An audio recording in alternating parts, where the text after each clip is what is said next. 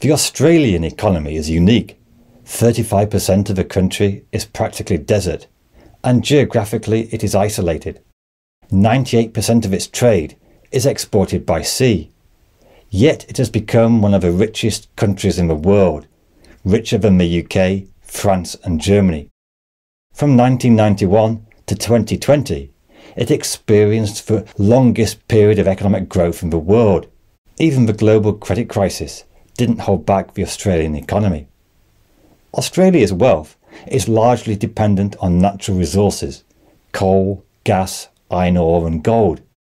It means that when the global energy crisis hit, Australia was one of the few countries to benefit from a boom in commodity prices, though as this graph for coal shows, what goes up can also come down.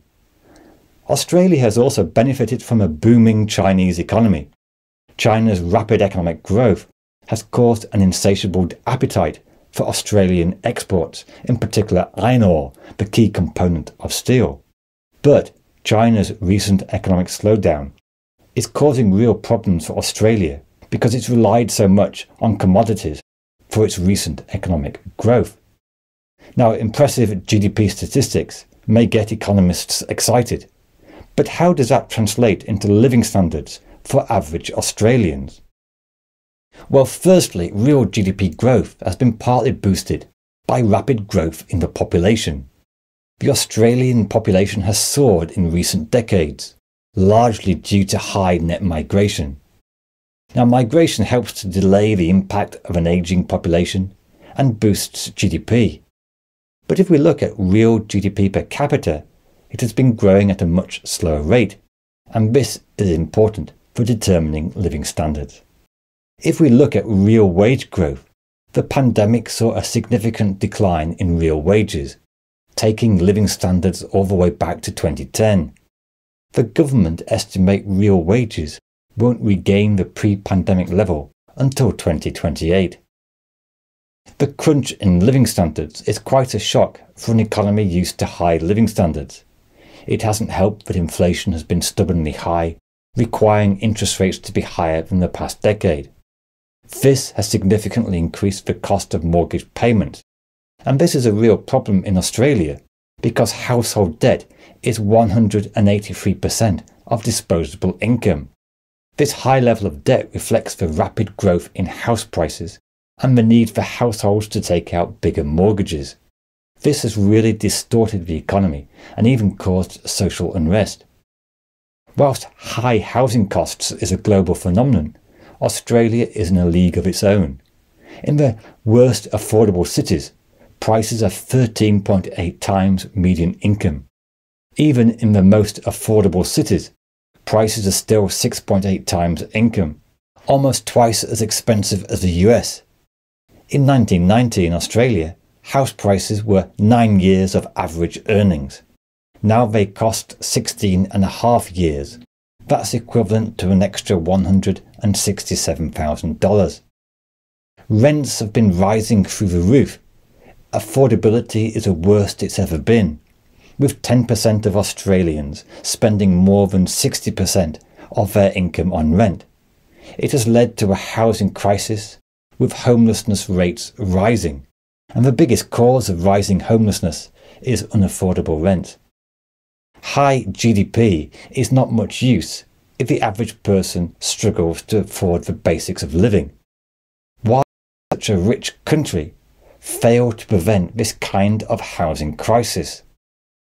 Well, firstly, the population has risen rapidly, an extra 1 million people in the past 2 years alone, and house building rates have been nowhere near. Secondly, major cities, especially Sydney, have complex planning rules, which make it difficult for builders to build where demand is likely to be.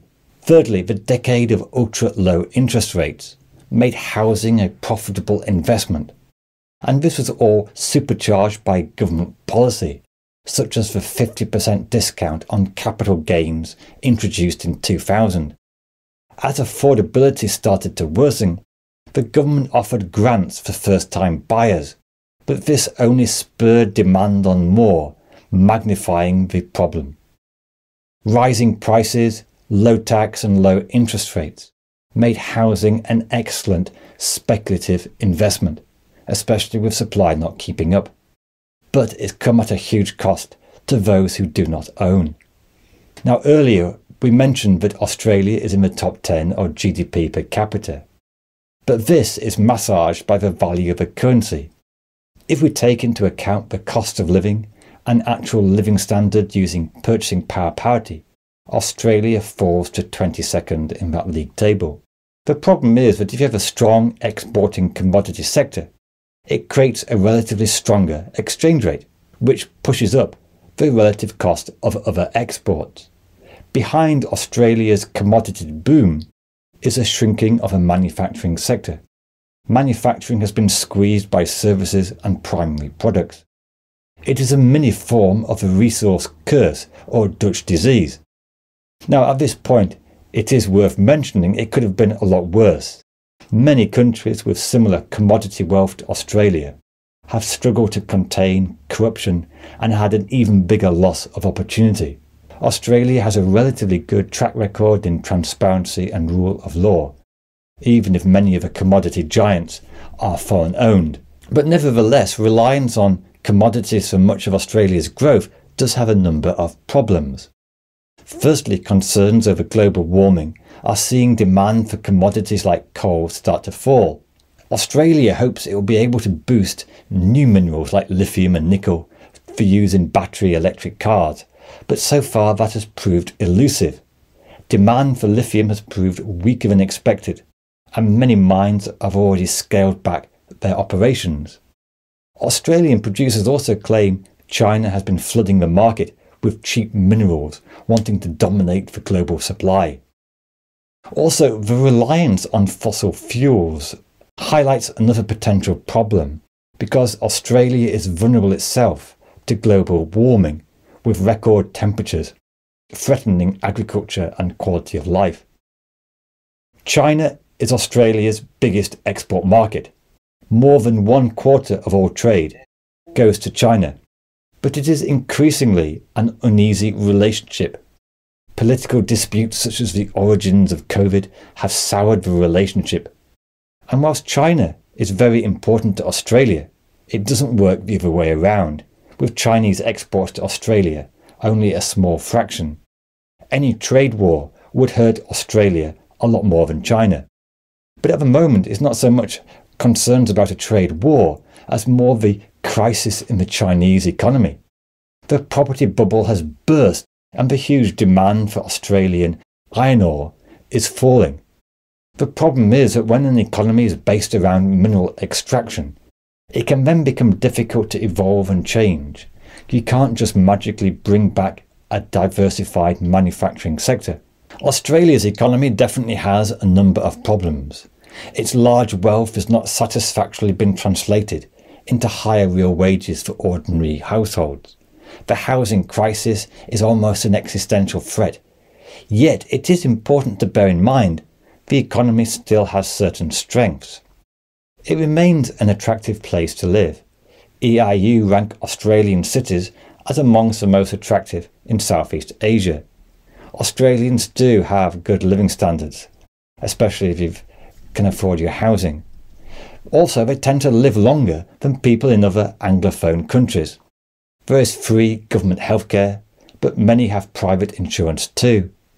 Deaths by road accidents, respiratory diseases and firearm-related deaths are noticeably much lower than the United States. The huge surge in migration has definitely exacerbated the housing crisis, but it also reflects how desirable it is to live in Australia. Australia also has the luxury of being picky about migration, meaning there is less concern about low-skilled migration, reducing wages for the unskilled. Australia also has lower geographical inequality than other countries like the UK and the United States, though it is worth pointing out the average life expectancy of an Aboriginal Australian is more than 8 years lower than the national average. It's also interesting to compare the New Zealand and Australian economy.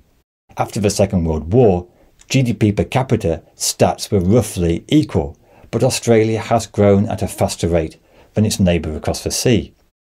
New Zealand is one of the few countries in the world perhaps to have a crazier housing market than Australia, and this is one factor behind the consistent net migration of Kiwis to Australia, around 25,000 a year.